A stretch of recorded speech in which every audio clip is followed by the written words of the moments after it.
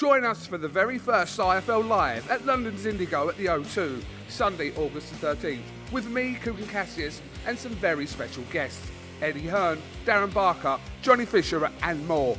Tickets now on sale. So in the words of Eddie Hearn, you get up, you dress up, and you fucking show up. Oscar Bevis, IFL TV, proudly sponsored by Everlast. Peter Kahn, joy to you, mate. Thank you very much for giving me some of your time. Yeah, this is a big fight week. It has that big fight week feel. It has a huge big fight week feel. I mean, main event, undisputed. What else can you ask for? It seems like there's no love lost between the two. I think there's respect, but I think it's going to be a great fight. I feel like it is a bit of a two fingers to some of the male fighters in getting fights done. I like it when up there it was said how easy it was to make this fight. 5 minutes, undisputed fight. No, this is a fight both the ladies want, they need, and easy going. Yeah, it was an easy fight to make because Franchon's philosophy, look, she's already been the longest reigning super middleweight female champion. She's already become undisputed. She's the Ring Magazine champion. Now it's just about fighting the best possible matchups, the biggest names, where she can headline and where there would be a lot of interest. And that brought us here. I mean, there's no way about that. I mean, Savannah Marshall in the UK, not too far from her home, is made a lot of sense. Obviously, Franchon was over for the Claressa Shields fight. Would I be right in presuming that she perhaps had a look around the O2 and went, I need a piece of this? Because that night at the O2 just kind of blew things to a new level over here. Absolutely. What a great card that was in October.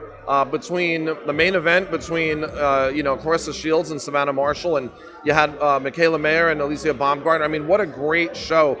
Not just for women's boxing, like I said earlier today, but boxing in general, and the fact that women could sell those tickets, could get the fans to come out, and we saw two great fights. So, that was a bonus, and of course, I mean, that was on the heels of April, where she had become undisputed in a sold-out Madison Square Garden with Katie Taylor and Amanda Serrano. So I think that's a trend, and like I said, we have no problem coming here. How many fighters come to the United States, never even think about it, and come over there because, especially with men, because they know that's where the money is. And so we felt like coming here would be a great opportunity. Yeah, it's great to see Franchon fighting on these shores.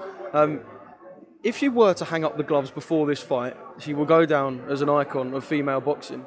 It takes a different athlete to still have that hunger, still want to achieve. Can you kind of give us a little bit perhaps into her mindset, just kind of away from the cameras, away from the lights and the press conferences, of just kind of the mentality that someone like Franchon Crews-Dezurn has?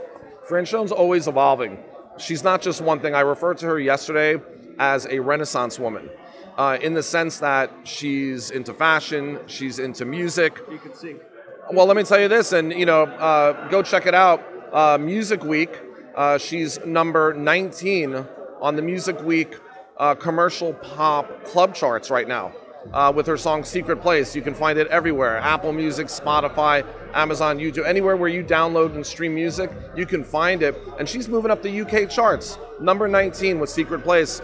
Of course, she's already cemented her legacy in boxing. I believe she's already a Hall of Famer. This just further will just hammer at that, right? And that's what she needs at this point. So for her, I think what excites her in life is that she's always evolving, she's always growing, she's always doing more. She's not one-dimensional. It's not just about boxing. But don't get me wrong, she put in a great camp. You can see the difference between her physically from the press conference to kick off the fight to now, and she's ready to fight. Yeah, can't wait to see them two in the ring. What sort of fight are you expecting? Kind of like Andy said up there with the press conference, perhaps Franchon's technical ability has been overlooked because we know she's strong and she can dog it out.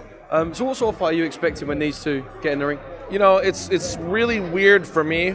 It's strange that people keep saying that because Franchon had a very, very strong amateur career.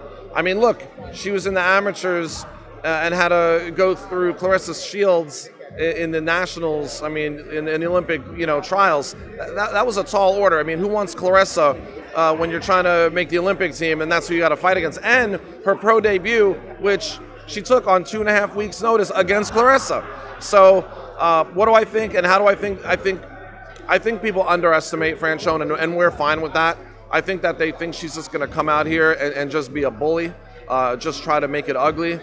I think that until someone's in the ring with her, they don't quite know what she brings to the table. Listen, Savannah Marshall, great fighter, great athlete, has a size advantage over Franchon. They have the same reach. Savannah has a height advantage. Very smart fighter, had a great amateur career as well. Former world champion in the professional ranks. So, you know, like Mike Tyson said, everyone has a plan until they get punched in the mouth, right? So we'll see what happens. I really think it's a 50-50 fight. I'm very confident because Franchon had a great camp and she's prepared. But at the end of the day, these two women have to go out there on Saturday night and they've got to perform. Yeah, just can't wait to see how this plays out when them two step in the ring and the first bell goes. Just one more thing. Obviously, I know you spoke about Claressa. That name, Claressa Shields, especially around Savannah, simply because of October, it's always going to be kind of lingering around fight week. I don't know if she's planning to come over. I've heard a few things. But Claressa and fighting the winner of this fight, the name's always going to kind of be there. Absolutely. I mean, look, we're talking about, you know, probably arguably the greatest female professional boxer ever to fight, right? I think that's pretty much commonly agreed upon, being Claressa. And I think that, you know, let's see what happens Saturday. Maybe we'll have an instant classic on our hands, and maybe it'll warrant a rematch right away. Who knows, right? But I would imagine that. Well, let me say this: there is a mandatory in place, so the winner of this fight does have to fulfill the WBC mandatory. Otherwise, that belt comes off the table. So that is something that both Savannah and Franchon agreed to prior to this fight. But let's see what happens. Let's take one day at a time, and let's see what kind of fight we have on Saturday night, and, you know, go from there.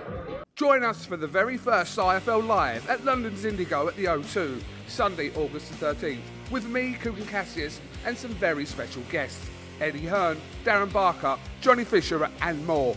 Tickets now on sale. So in the words of Eddie Hearn, You get up, you dress up, and you fucking shut up.